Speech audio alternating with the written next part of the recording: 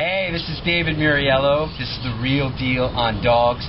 And you guys have heard me before talk about the fact that I think it's great to take your dog's dinner and scatter it around the yard.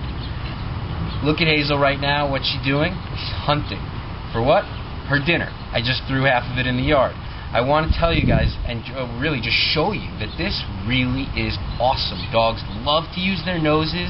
It is so much more interesting for them to do this than to just have you take the bowl and drop it on the floor. Okay? Hazel, come here. Good girl.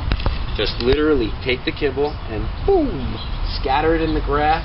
She's really good at hunting down every little piece now, so I actually throw just a couple at a time and really spread it around, because that makes it last longer for her, makes it so much more stimulating.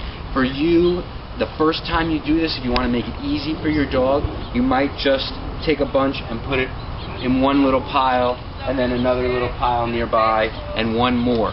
But believe me, your dog is talented in the scenting department. You can spread the kibble around and let them go nuts once they get the basic idea. I promise you, they will actually thank you for it. You look at her now, her whole entire mental circuitry is lit up, having a great time, using her nose, getting an instant of satisfaction with every little piece of kibble that she herself finds and gets to eat. So try this.